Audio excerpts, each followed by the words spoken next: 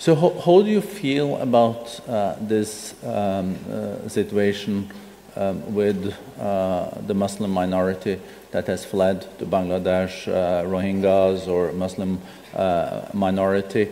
Do you feel that the military in Myanmar has handled this well, or would you have, in hindsight, seen this handled in a different way? Because there has been a lot of international focus, and also the UN has come out with pretty strong statements on this. Well, yes, I know there has been a lot of international focus, but when you say, how did the military handle it, I think perhaps I was thinking of the military aspect of the operations, because, of course, the political aspect is something for which the government has to take responsibility. And as I like to say from time to time, although we only have 75% of power, we have to accept 100% of the responsibility. That's what elected government is all about. There are, of course, ways in which we, with hindsight, might think that the situation could have been handled better. But we believe that for the sake of long-term stability and security, we have to be fair to all sides. The rule of law must apply to everybody. We cannot choose and pick whom should be protected by the rule of law.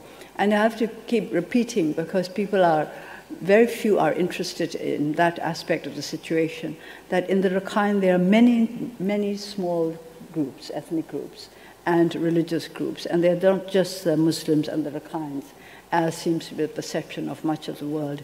For example, we have very small ethnic groups which are fast disappearing, but nobody seems to be interested in them, and yet they are the ones who could disappear altogether, because some are now down to 4 figures.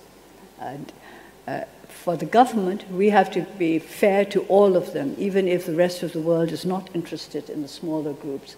We have to make them feel and understand that they will be treated on an equal basis, and that their rights and their security matter as much to us as that of the Rakhines and the Muslims, which are the big groups, and of whose presence and whose problems the whole world is aware.